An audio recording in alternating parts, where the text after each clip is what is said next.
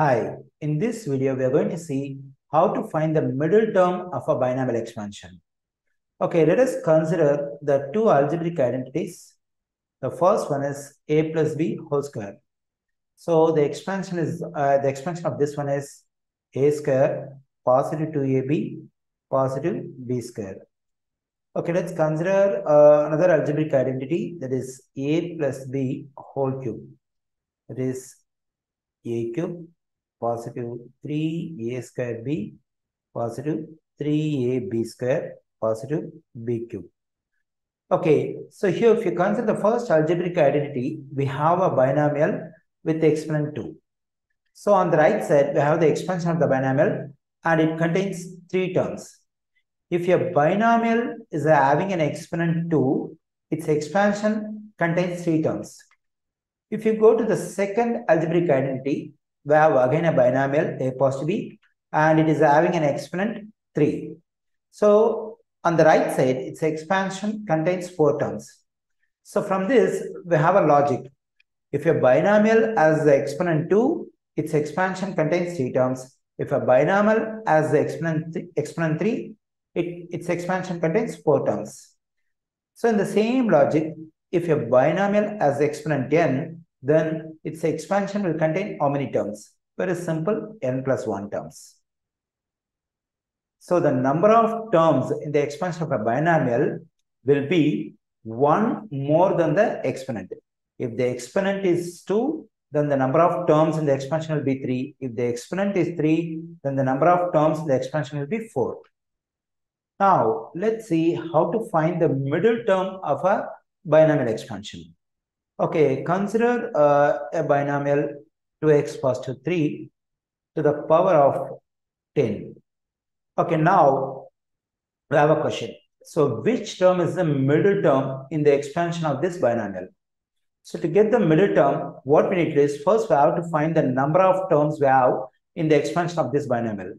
So look at the exponent of this binomial, that is 10. Then the number of terms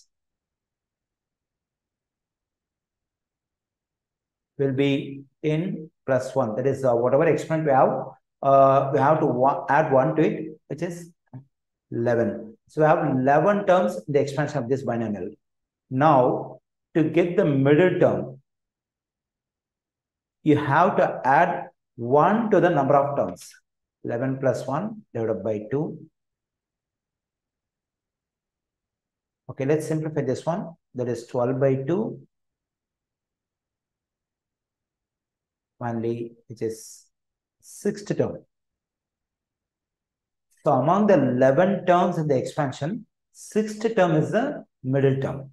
So if you want to find the middle term of a binomial expansion, first you must know the number of terms in the expansion. It's very simple. You just add 1 to the exponent, whatever value you are getting. So that stands for the number of terms.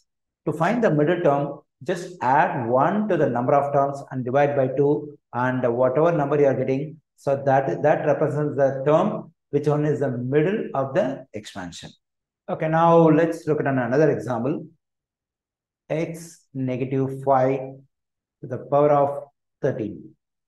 Okay, now I just want to find the middle term of this of the expansion of this binomial.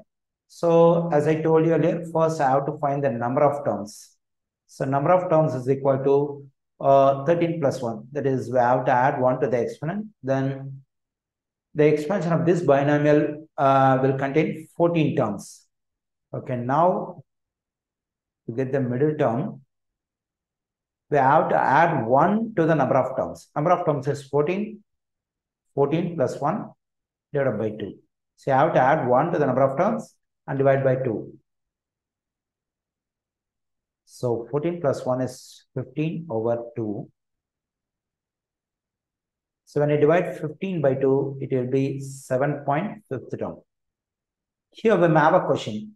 So it's not an integer, it's a decimal. How can I take 7.5th term? Either I can take 7th term or 8th term. So how can I take a term which is in between 7th term and 8th term? So whenever we get a decimal like this, 7.5. So when you find the middle term of a binomial expansion, if you get this value as a decimal, always it will be the exact middle value of any two numbers. Like for example, in this case, 7.5 is the exact middle value of 7th value and 8th value. So in this case, you'll have two middle terms.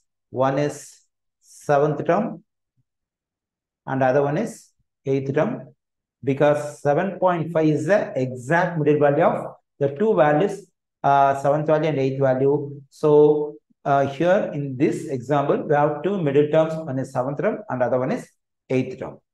I think everyone can understand this. Thank you.